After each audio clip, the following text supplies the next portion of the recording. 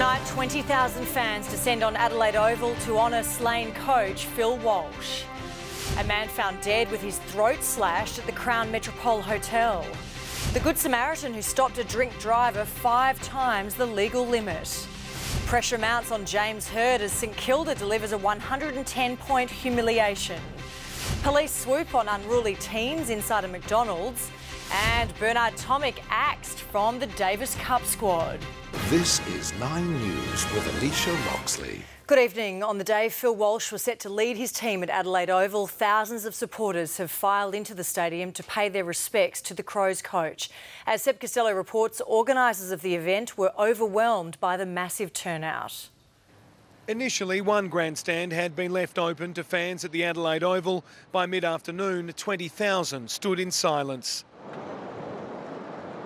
They were there to mark a match that couldn't be played. A commemorative siren was planned, but the show of respect that followed was completely spontaneous.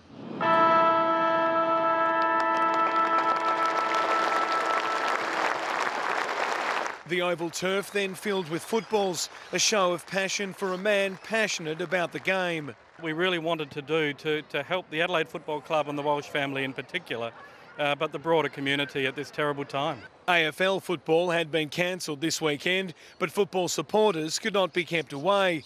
Among them, Geelong fans who travelled from Victoria for a game of footy, but found themselves in the middle of something far more important. We come here to show our respect. Doesn't matter what team you go for. The largest group of Adelaide fans marched to the ground in silence behind a special banner, a grassroots rally that had grown from an idea online. I was speechless. I was looking at my event page and it started off with 100 people. I didn't expect this many people to rock up. Stadium management opened the gates early, such were the crowds out in the courtyard. This was an afternoon that was about community spirit and community support. The turnout far exceeding the expectations of stadium management, staff members working for free, and the afternoon finishing in the only way that seemed fit, with a mass game of kick to kick. Much exceeded my expectations, and I'm so proud that it has. The Crows' other home at Football Park remained a focus of emotion. You could see it today.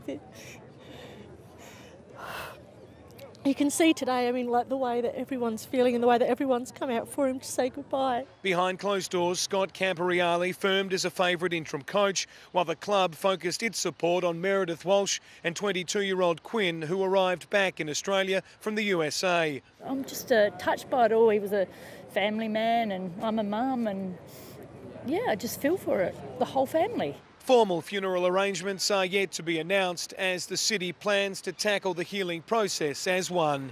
Seb Costello, 9 News.